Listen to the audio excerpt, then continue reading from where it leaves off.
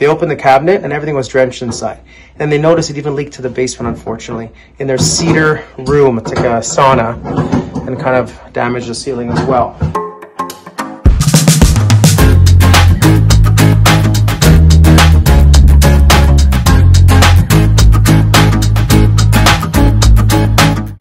Here we are at it again, helping out another one of our loyal customers.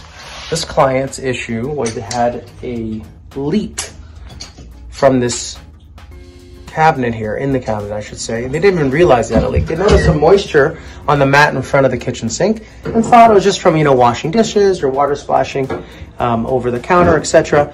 But then they said, nah, this is too much water too often. And last week, Wednesday, so Wednesday, Thursday, Friday, Saturday, Sunday, Monday, 6 days ago, they said, no, let's have a look. They opened the cabinet and everything was drenched inside. And they noticed it even leaked to the basement, unfortunately, in their cedar room. It's like a sauna, and kind of damaged the ceiling as well. Now, oddly enough, this comes following a maintenance inspection we did not too long ago, and we actually shared with them that the valves are in poor shape and the valves should be replaced, as well as some other things being done. Customer chose not to do anything at that time.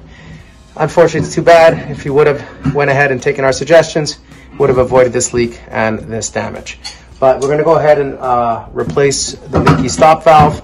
There's also a kitchen sink basket strainer assembly that's really rusted out in poor shape. We're going to go ahead and get that too looked after, and their drain is needs some help cleanliness wise. So he chose a snaking option and not a power jetting option today, because he's going to be gutting his kitchen for renovation within the next within a year, probably less.